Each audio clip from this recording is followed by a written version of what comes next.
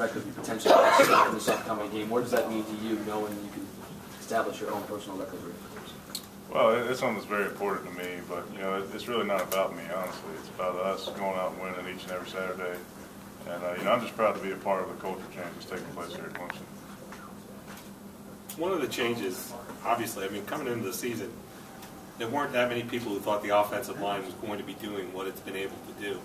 Did you even have some questions back in the spring about whether the guys alongside you could perform at this level, and how have you seen that process go? I don't think there was ever a doubt in my mind as far as the talent we had. We've done an unbelievable job of recruiting great talent and really good young men. And the one thing you can't coach is experience. So, how they were going to handle it under the big lights was yet to be determined. And something nobody knew until we actually played in the Georgia Dome. But, I think we answered the bell pretty nicely, and I think we're going to continue to improve in the future. Next year they're going to lose me, but Ryan Norton and Jay Guillermo, they've done an unbelievable job of taking advantage of their opportunities, and I think we'll be even better up front next year. What have you done to kind of help those young guys, with the maturation process and get to this point?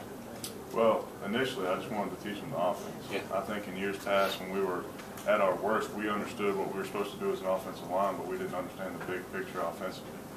So my first goal was to come in and teach those young guys the big picture, teach them what the quarterback was going to do, teach them what we were trying to accomplish each and every play, then teach them what our job was up front.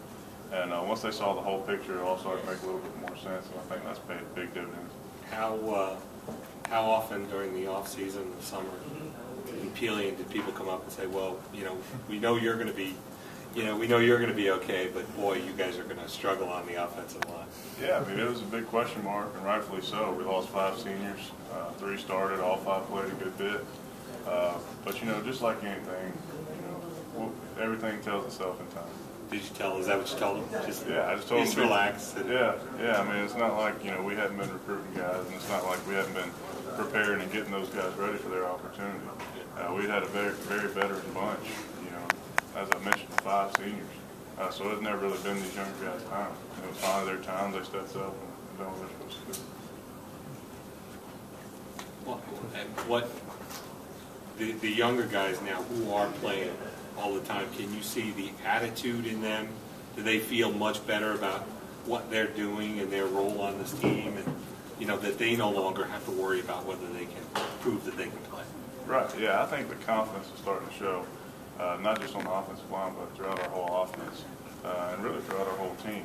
And that's what it's all about. You can't go out there and play tentative because you'll make mistakes, you'll play slow, and when you play confident, good things happen.